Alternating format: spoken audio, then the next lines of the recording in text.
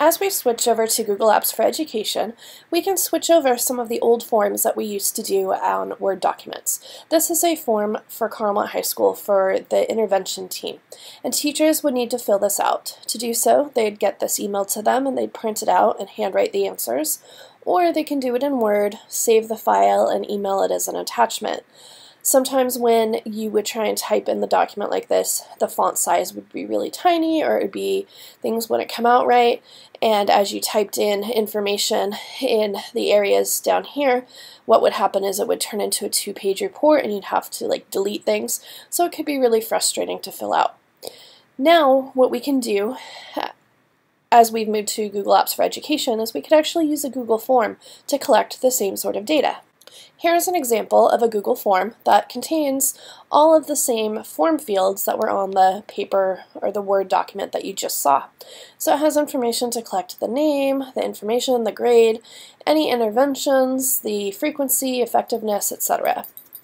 Now, teachers can fill this out pretty easily and then just press submit down at the bottom of the form. When you fill out forms, though, the information goes directly to a spreadsheet.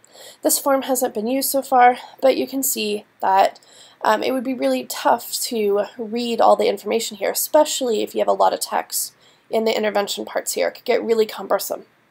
And so what you actually want when you're going into this meeting is a document that is nice and easy to read, like the original Word document.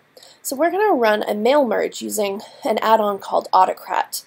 And we're going to merge it onto this document here.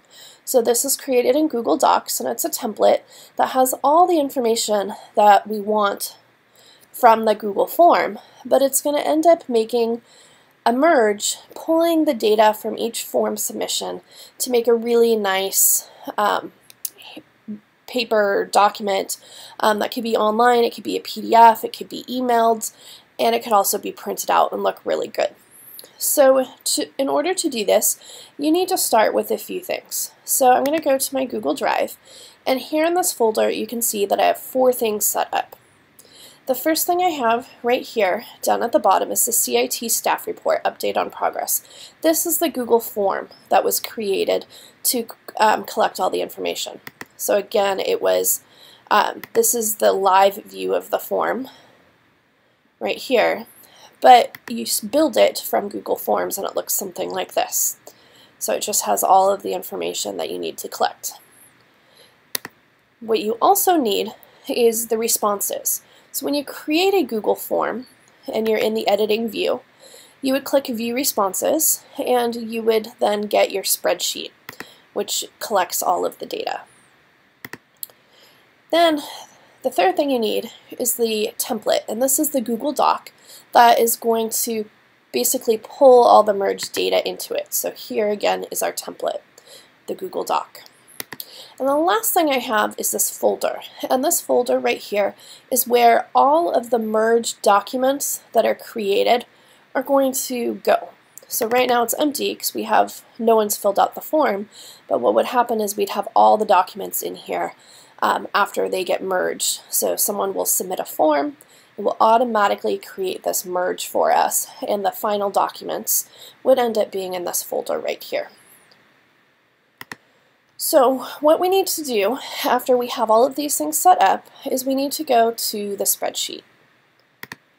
In the spreadsheet, you're going to choose Add-ons, and in the Add-on menu, we want to use Autocrat, and I have already got this add-on and added it to my list of add-ons. If you don't have Autocrat yet, you're going to go to Get Add-ons, and here in Get Add-ons you can do a search for Autocrat, and when you find Autocrat you're going to hover over it and you'll see a blue free sign. This is not Autocrat, but I want to show you what it looks like. You'd click on free and then you'd say accept, and then once you're ready to use it you're going to go to Add-ons and Autocrat and then launch.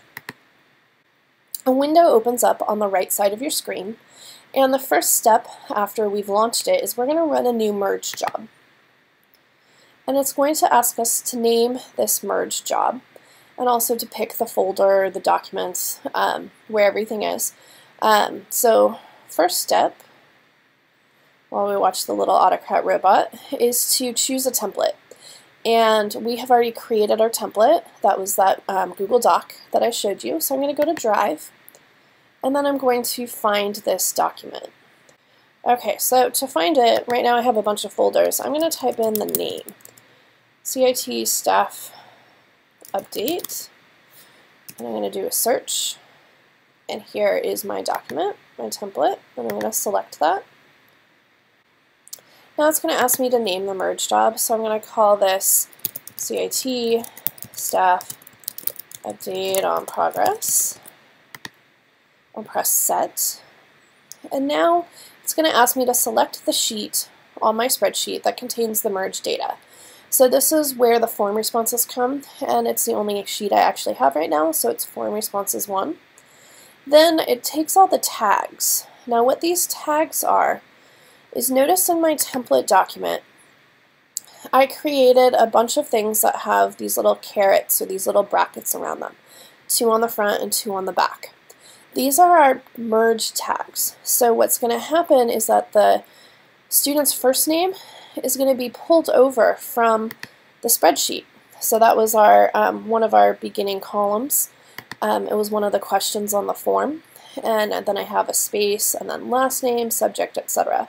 So this step right now that we're doing in Autocrat is we're matching up the tags with the sheet headers, what the information or the headers of each of our columns on our spreadsheet.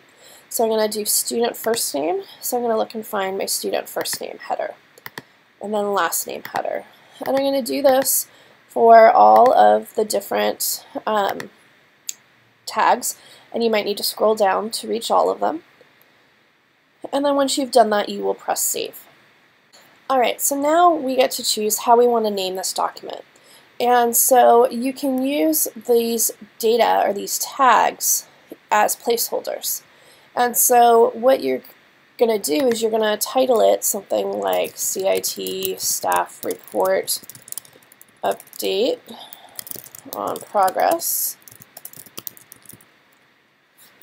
by, and I'm going to put by the teacher. So let's do staff first name and staff last name. And I also want to include the student's name. So I'm going to do that last name first, and I'm going to put that at the beginning, comma, and then student first name, a colon, 2 spaces. So I have student last name, student first name, and it's going to name the document with the student's name. CIT Staff Report Update on Progress by, and it has the name of the teacher, so we know who wrote it. And you can choose what type of document you want to create. You can choose a Google Doc or a PDF. For this project, I'm going to choose PDF. And then you can choose to email or share this merged document. So I want this email to go to the person who's going to be printing out these documents for the meetings. So I'm going to type in that person's email address. And then I'm going to give it a subject. So this is CIT Staff Report for, and I'll do student first name and student last name. And you can type in a message. So this is the staff report for student last name by, let's say I want it by the staff name. Just copying and pasting that over. So it will send an email that says this in the title and the subject line. It will have that in the body of the email. And you can then choose to include the merged document attached to this email. So I'm going to choose to attach it as a PDF file attachment. So it will be sent with the email. Then the next thing I want to do is actually go to Advanced Settings. Here in Advanced Settings, it's going to allow me to do conditional merges, so it will only merge if it was a certain date or certain information in one of the columns. I want to merge everything. But now I can choose a destination folder. And so I'm going to add my destination folder, and I want to call it the CIT Staff Progress Reports. And I'm going to press Select. And this was the folder that I showed you in my Google Drive a few minutes ago. And now I also want to check this box to run Autocrat when new forms are submitted. So every time the form is submitted, then the document will automatically merge. I don't have to worry about anything. So I'm going to check that and press save. Alright, so we're not done yet. It hasn't run the merge, but I don't have anything to merge yet. So I'm going to go ahead and fill out the form just to see what it looks like and to give us some data.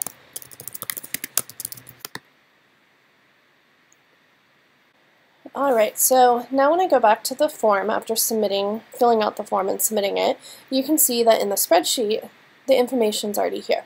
So I'm going to click Run Merge so you can see what happens. And right now, I have a lot of columns here. I can't see a whole bunch, but I'm going to scroll over to the end. And right over here, you can see some added columns. These are merge document ID, URL, a link to the document, all this stuff. This information here tells me that the document has been merged.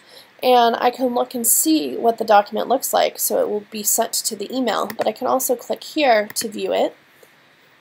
And you can see that we have a really nice report that looks pretty good. Everything's filled out with the information that was on the Google form. And it's a nice document. And we can get to it just by clicking on the link on the spreadsheet. But also, if we go back to our Google Drive, we go back to this folder. This is the folder that I said I wanted the documents to go to.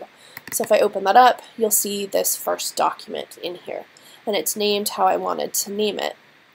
Now, if a person filled out the next Google form, then what's going to happen is it will automatically create this because we checked the box to make it run automatically or to trigger when the form was submitted.